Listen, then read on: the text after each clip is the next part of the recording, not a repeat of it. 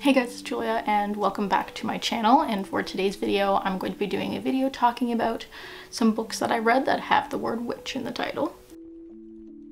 This video already a while ago and the audio didn't turn out and I was very upset, but let's hope this time it turns out. Maybe.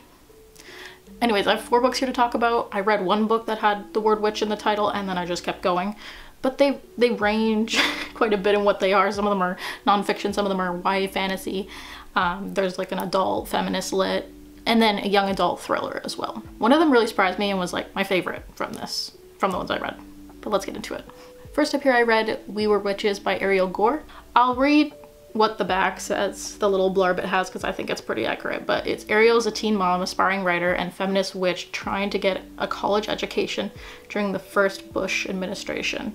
Basically, she's screwed. Ariel, who's teen mom, I really liked seeing the relationship with her daughter progress in the book, and the challenges of being a teen mom were also just really interesting to read about. I'll have some of the trigger warnings linked down below, like my review with the trigger warnings linked down below for this, because this does deal with a lot of different things. What I really liked was this was like a little bit of magical realism, but also I loved the Sylvia Plath references. They made me really happy. I love Sylvia Plath. Some things I questioned, like for example, like they spelt woman but took man out and spelt it with a Y instead. I don't know if that, I'm not hating, but I don't know if that's necessary. But like I wrote even in my notes, get it I guess, sure, but overall this is one that I definitely enjoy certain aspects of it, but overall it wasn't my favorite thing in the world. It turned out to be pretty average for me, so I gave it 3 stars. Next up we have The Modern Guide to Witchcraft, and this one specifically is Witches, Covens, and Spells by Skye. So this is one that I did not read the reviews before I picked this up. I started reading this on Scribd on my phone, and then I was like, I really like this, and I bought it because I wanted to tab it, and you know. So half of this book is more interesting in my opinion than the second half. So basically this talked about witchcraft from like basics to what an altar is, casting a circle, a little bit of history of witchcraft, crystals as well, and then the basically other half was spells. I've read so many books like this that talk about the basics of modern witchcraft. This one was just okay. It was about the same. I rated this the same as I rated the previous book I read. I gave this 3 stars. Overall, I thought like this was a decent intro guide, but like half of it's also spells, so if you're not interested in spells, don't buy this one. I read Sea Witch by Hennings. This is a young adult fantasy type book.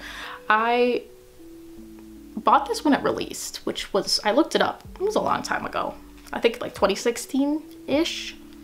But yeah, there's a second book now. Basically, all I knew about this one was that it had witch in the title, so I was like, okay, goes with my video idea. And then also that there were mermaids. And I was like, okay. This is about our main character Evie, and her best friend drowns in the water. So that's a big part of this book, is the grief of that.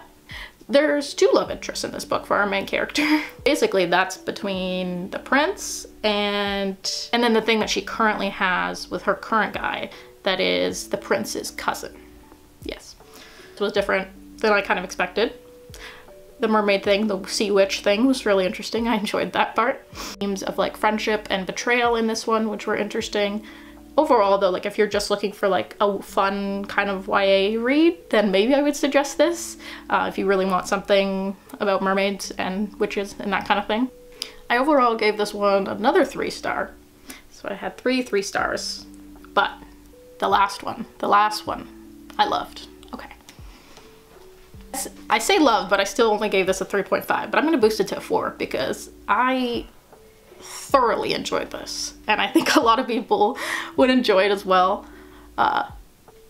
Super interesting. Anyways, How to Hang a Witch. This is by Adriana Mather, who is actually one of the descendants of Cotton Mather, who was involved in the Salem witch trials originally, and who kind of helped instigate them. So this author's got some history, and like kind of delved into her family history. So good.